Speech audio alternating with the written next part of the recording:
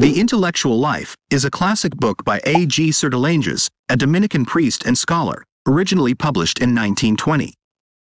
This book offers guidance and insights into how to cultivate and maintain a meaningful and productive intellectual life.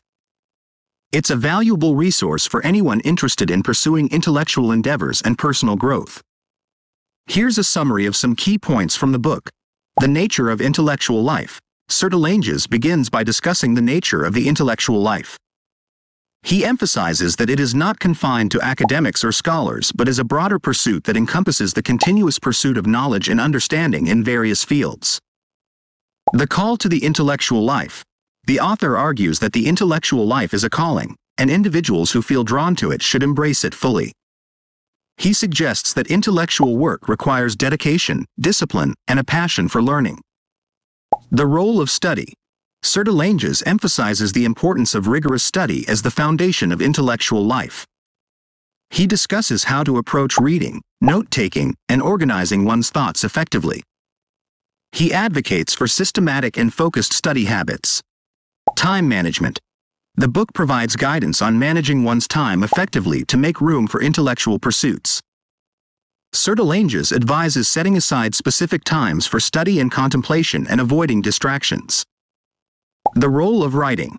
Writing is seen as a vital aspect of the intellectual life.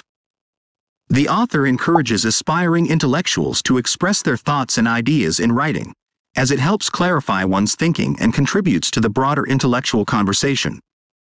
Personal growth and character development.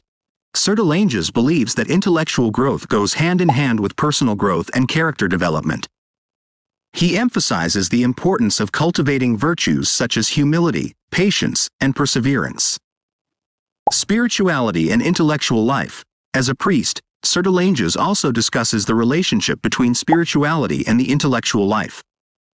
He suggests that a strong moral and spiritual foundation can enhance one's intellectual pursuits. Community and collaboration. While intellectual pursuits often involve solitary work, Sertillanges acknowledges the value of intellectual communities and collaboration with like-minded individuals.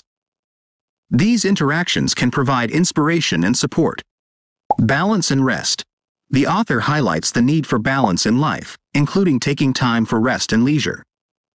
He argues that intellectual work is most effective when it is balanced with other aspects of life. The Intellectual Life is a timeless work that continues to inspire and guide individuals seeking to lead a life rich in intellectual exploration and personal development. It offers practical advice and philosophical reflections on the pursuit of knowledge and wisdom.